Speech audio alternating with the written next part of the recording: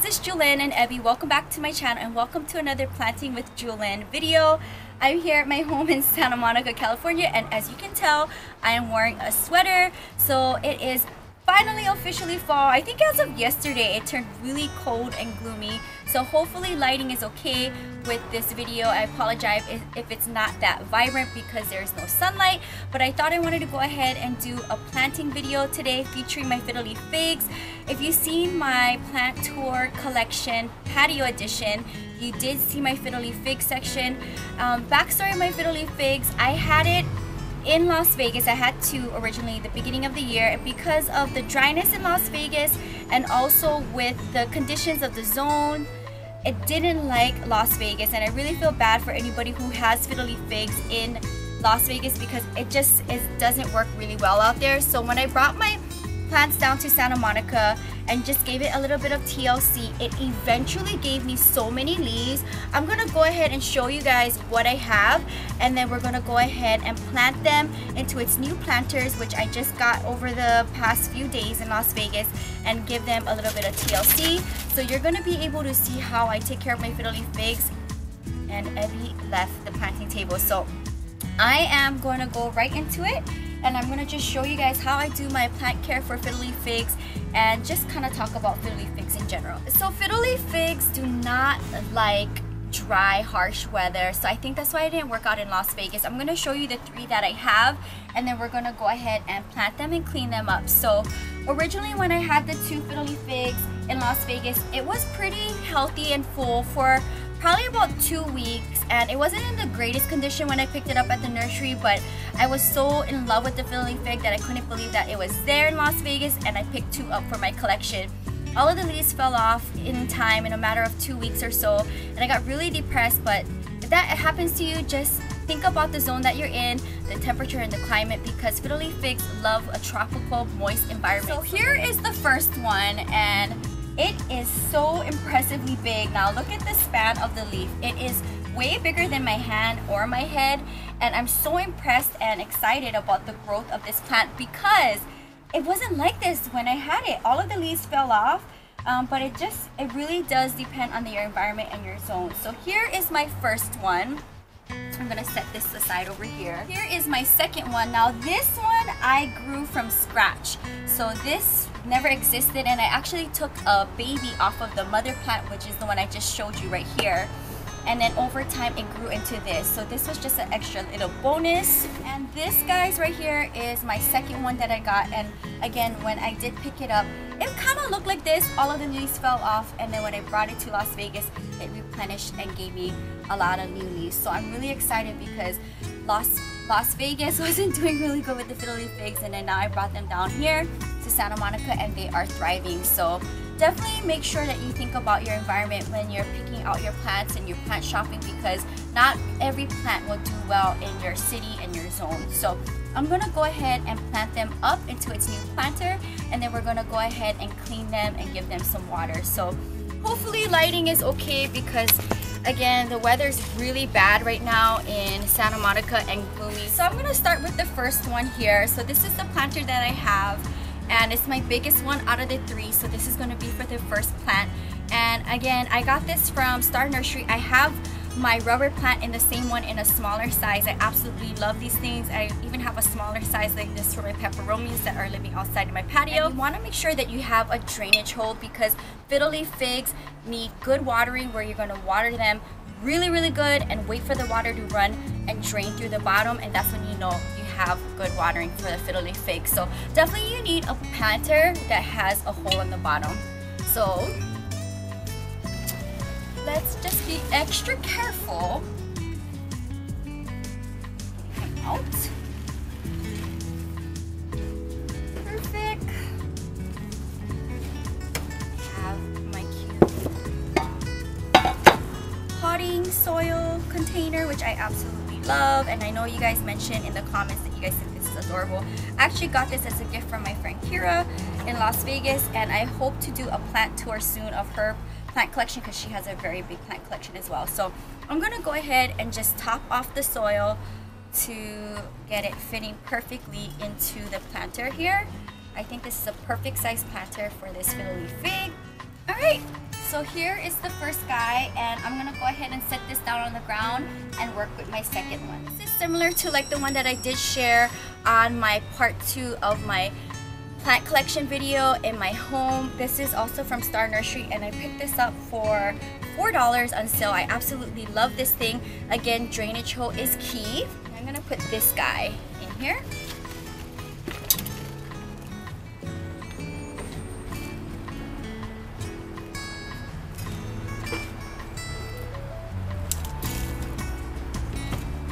I was so nervous for a very long time to transplant the fiddle figs because they're so finicky. I didn't want to stress them out and then lose all of its leaves. I've worked so hard this whole year growing this plant and getting its leaves back, and I'm so excited that I actually got a baby out of one of the mother plants, which is really hard. Now you can water propagate these type of plants, but it's really hard and stressful and upsetting because it's very rare to get roots out of these guys. But if you do want to go ahead and try to water propagate them, I suggest maybe cutting them off maybe from the top here and sticking it into water versus just a leaf here. So I'm gonna go ahead, again, same style. It's a sand pot that I got from Las Vegas, and I picked it up for $4 on sale. So definitely, I always buy planters and plants whenever it's on sale because the nursery that I frequent always has sales, so I always wait. So my fiddle leaf figs do live outside in my patio, but I don't know, maybe after I go ahead and transplant this, I may want one inside of my home. But the thing with fiddle leaf figs is that they're so picky, and you want to have it not in direct light, so definitely in a shaded environment. Alright, so this is the last one. So it's getting really dark. I'm gonna go ahead and basically, for my plant care for fiddle leaf fig, you want to get 2 things. You're gonna need coconut oil, which is the way how I clean my plants with big foliages. I get coconut oil. This one is from Trader Joe's. It's my favorite one. I also use this on my skin. And then I have some paper towels and a little bit of water. So what you want to do is you want to go ahead and we'll start with this guy over here. We are going to put in the coconut oil, and then I'm gonna go ahead and just put a little bit of coconut oil onto the napkin, just like this. Then dip it into the bowl of water just to get it damp a little bit. Squeeze it out. So now you have coconut oil and water on top of the napkin. And then you're gonna go ahead and just wipe the leaf just like this. And so while you're doing your plant care like this, you wanna look for bugs, like mealybugs or any type of spiders. Now I have tons of spiders and ants in my patio, which is unfortunate, but I do go ahead and flip the leaf so I can see what's going on underneath it and on top of it. So I usually do this at least once a month. Ideally, I would like to do it at least 3 times a month because any type of plants with big foliages, it does collect a lot of dust, as you can see, look at on this napkin. So I go ahead and just flip it upside down, and I just be very careful when I'm wiping, just checking the health of the plant. And if I see any bugs, then I definitely know that I need to go ahead and get them out of there. But if you can see here, look at how shiny this leaf is. And the coconut oil does last a while, and I absolutely love using this method. There's so many other methods, but this one works for me. So I do this with my rubber plants and for my fiddle leaf figs. And then when I go ahead and finish all of the wiping down of the leaves and cleaning them up, I'll give them a good water.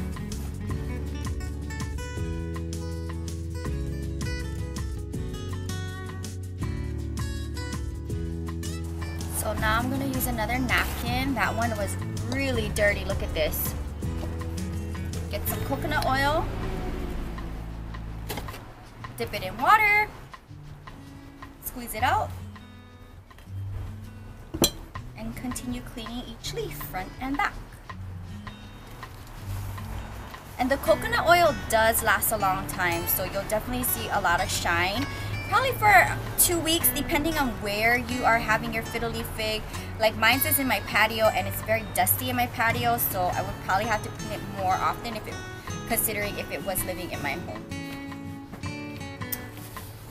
That looks pretty good.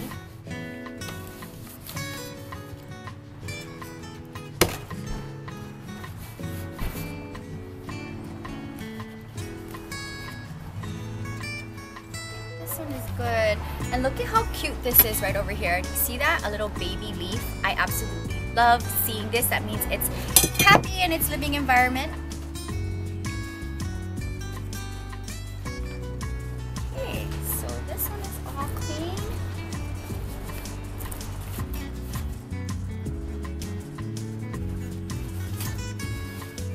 Then I'll go ahead and get a dry paper towel and I'll just do one quick wipe through just to make sure that there is no extra dust or dirt.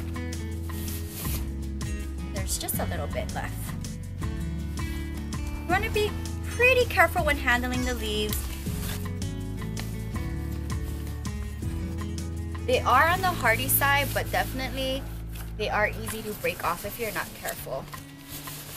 So when I wipe, I go ahead and put my hand on the bottom leaf, like so. And then I go ahead and wipe them like this, and I just kind of sandwich them in between my hands. Get a good wipe. So this one looks pretty. I absolutely love it. Look at how shiny the leaf is.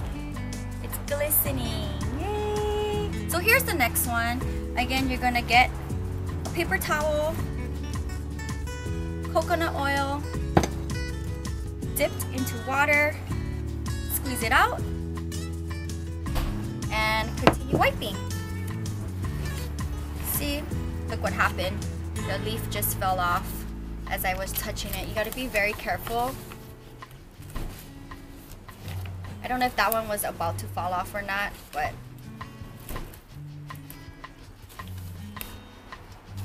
I don't see any bugs in this one, so that's always a nice sign. I see a lot of cobwebs though, which is not surprising considering I have a lot of spiders in my home.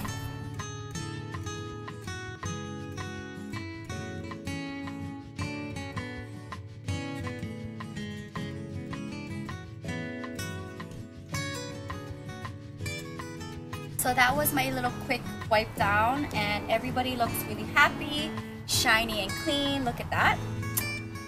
And I think that looks really good. We're gonna move on to the last one, which is the biggest guy. Coconut oil and a paper towel dipped into water to dilute the coconut oil and get the napkin wet.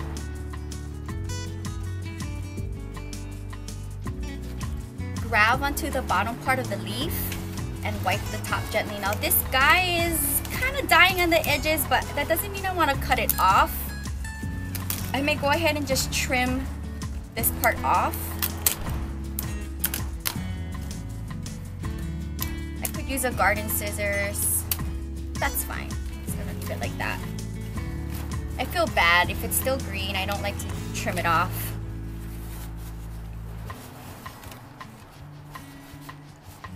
So I don't see any bugs on this guy, which is nice, but a lot of dirt. So I'm going to continue wiping all of the leaves down.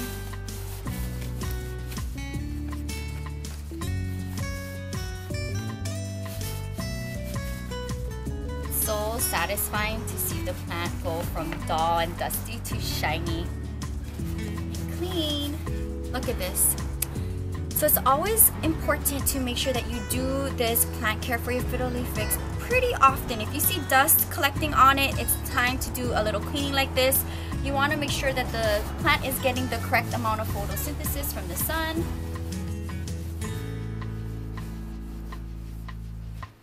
And it just looks better and your plant is happier. Especially, like, it's good to check to see if there's any bugs or anything strange happening with your plant.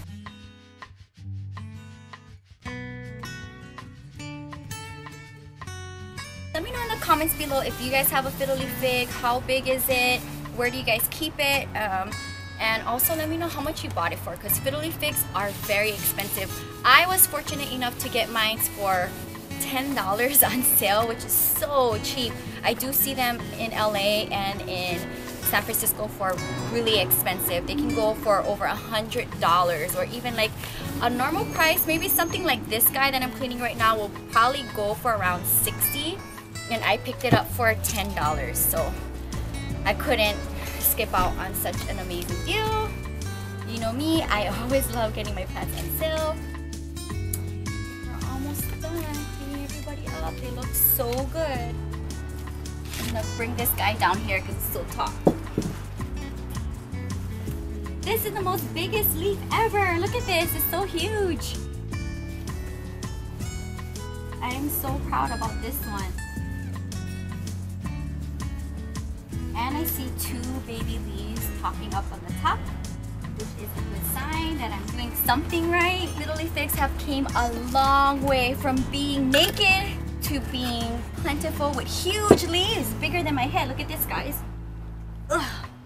So as you can see in the center right there, there's 2 brand new baby leaves. Look at this, it's bigger than my head. And everybody is cleaned up and ready for a misting and watering.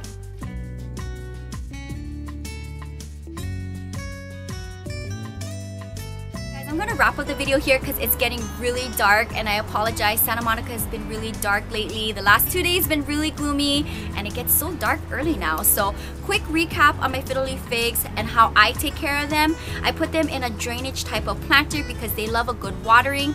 Now for me and where I am in my zone, I like to do one good watering where I see the water come out of the bottom of the drainage hole once a week. They love to have their soil moist, and a good misting, so I do mist them 3 times a week. When I do wipe the foliages, I use coconut oil and water in a damp napkin, and I wipe front and back while also checking for any bugs or anything that may look stressed out on the plant. And that's pretty much it. These plants are very finicky. They don't like direct sunlight. I have mine in my patio, which is shaded. And if you do put them in your home, make sure that they do have some kind of sunlight. So maybe a south-facing window would probably work best. I may put one of them in my home, but I'm so scared because of the situation that happened to me earlier this year in Las Vegas, where they lost all of their leaves. I'm just gonna keep them in their environment in my patio. Go ahead and get them in the sunlight tomorrow to put them at the end of this video so you can see what it looks like. And I enjoy filming this for you guys. You can find more on my blog at ilovejewelyn.blogspot.com. Until next time, aloha, bye!